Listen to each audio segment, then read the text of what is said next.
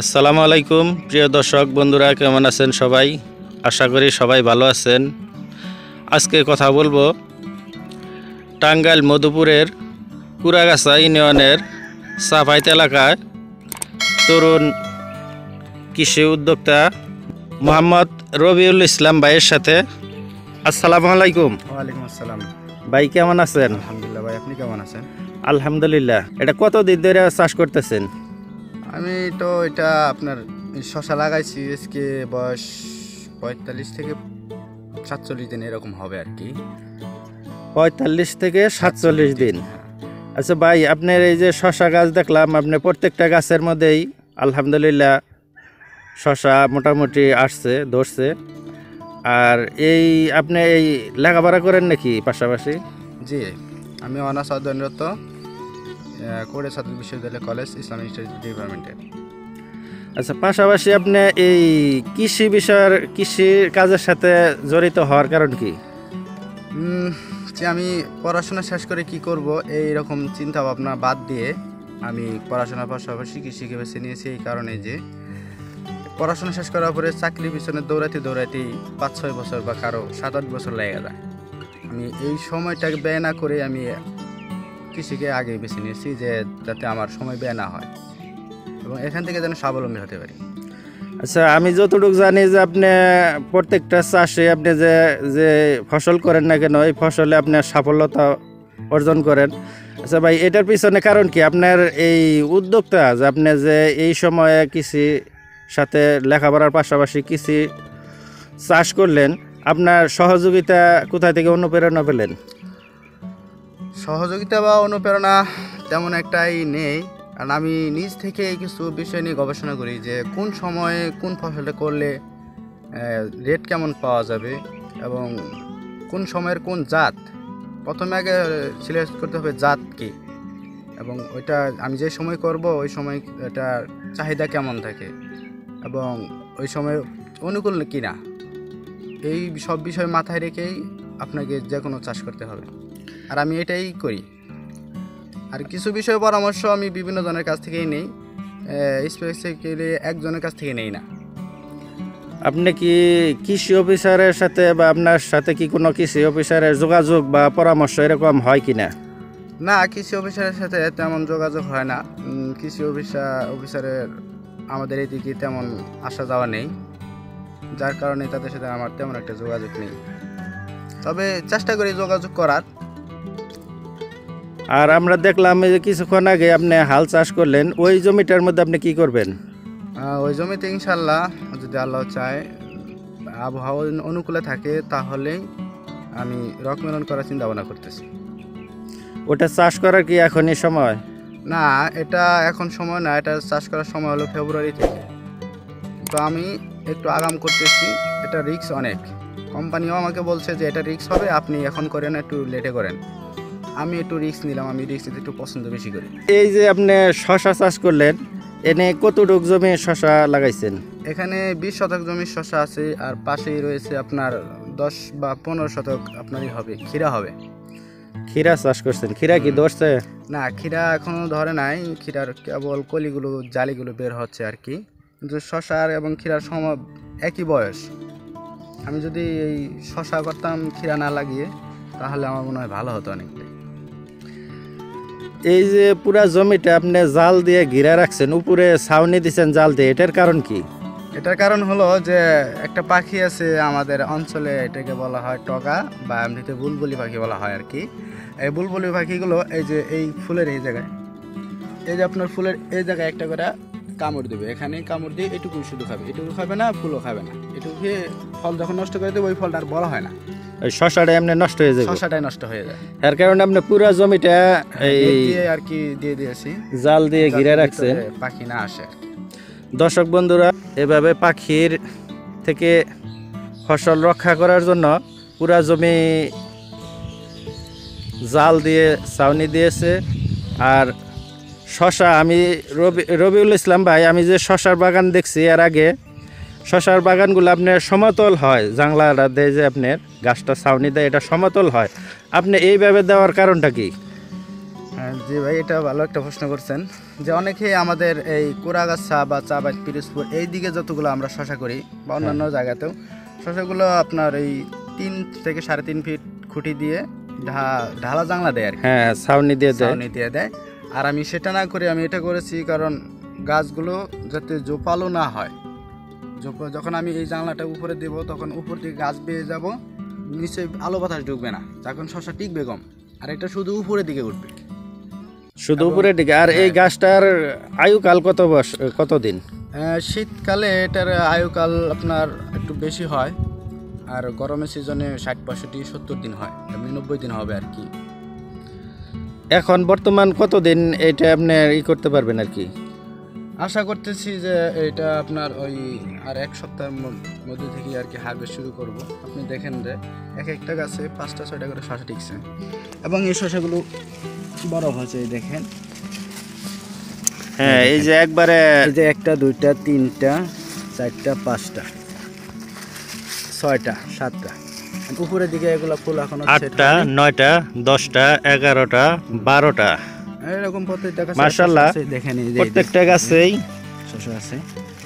তরুণ উদ্যোক্তা যদি এই চাষ করতে চায় তাহলে তাদের উদ্দেশ্যে কি বলবেন?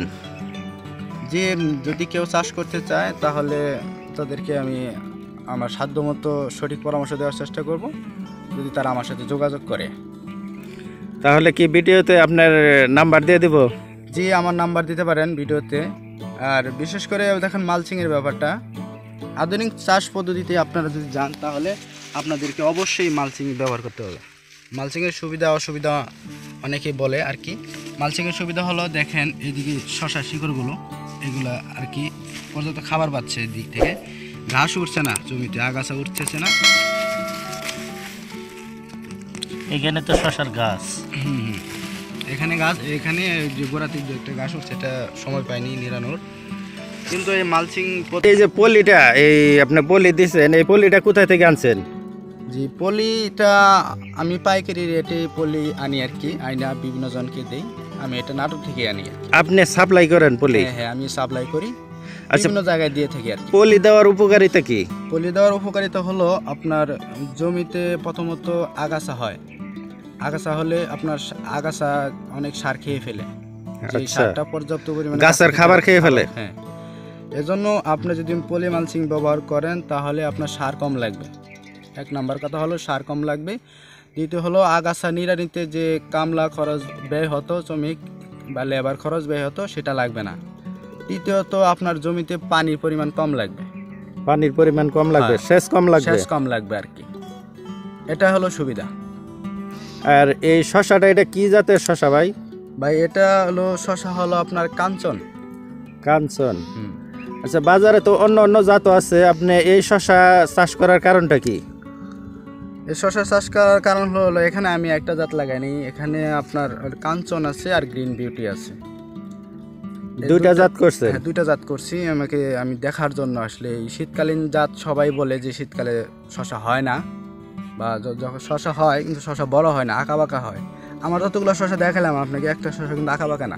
না না, একটা শশা আঁকা বাঁকা না, আলহামদুলিল্লাহ। গাছের কন্ডিশন কিন্তু গরমের মতোই আর কি। গাছের কন্ডিশনও আলহামদুলিল্লাহ খুব ভালো। ভাই, এটা আপনি এর আগেও কি শশা চাষ করছেন? এর আগে করছি তো আপনার গরমের সিজনে। ওটা আপনি বিঘাতে একবার কত মন উঠানো যায়? এটাতে বিঘাতে প্রথম থেকে শেষ পর্যন্ত যদি ভালো ফলন হয় তাহলে আপনার 100 থেকে 120 মন ফল উঠানো যায় আর কি।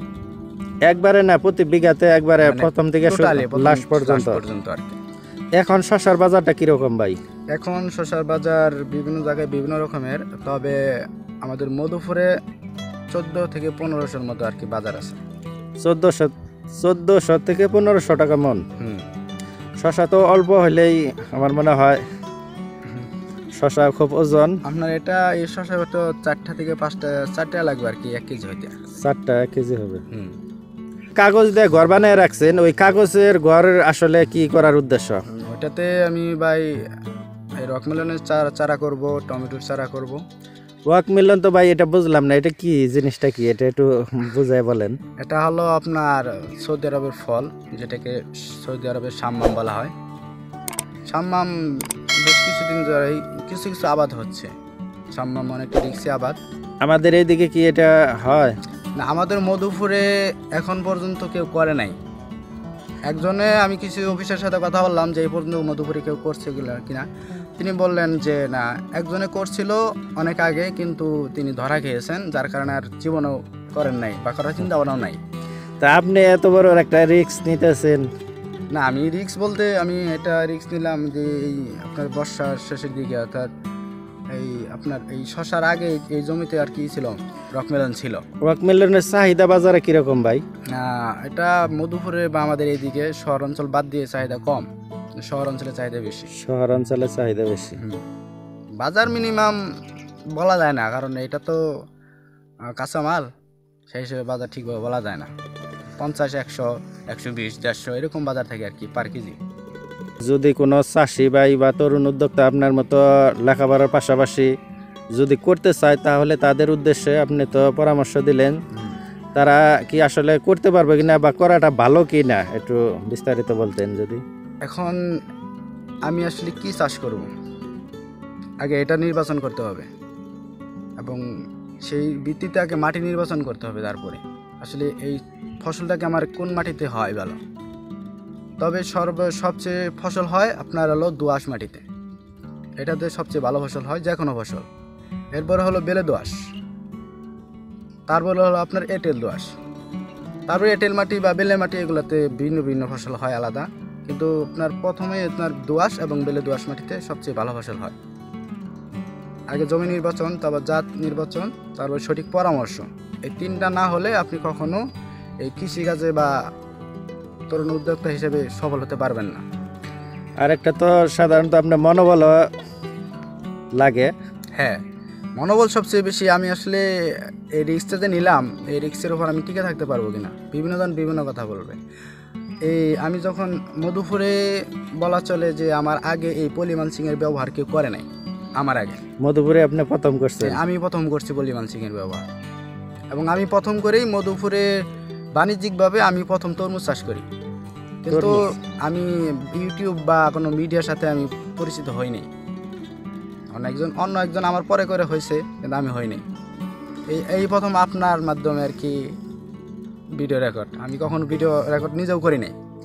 এই যে তরমুজ চাষ করলেন, তরমুজ চাষ করে আপনি কিরকম স্বাবলম্বী হয়েছেন?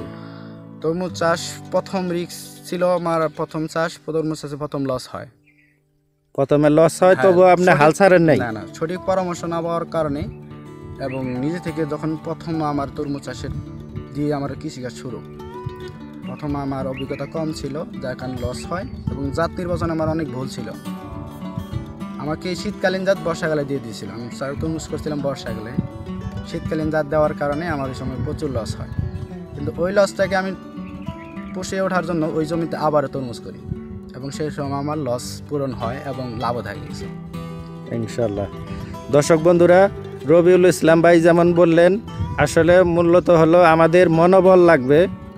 আমরা যারা তরুণ উদ্যোক্তা, আমরা যেই কোনো কিছু করি না কেন, রিস্ক অবশ্যই থাকবেই, পাশাপাশি মনোবল থাকতে হবে। আমি লস হইলো এই জমিতে, তারপরে আমি ছেড়ে দিলাম আর কোনো চাষ করব না, তাহলে কিন্তু হবে না।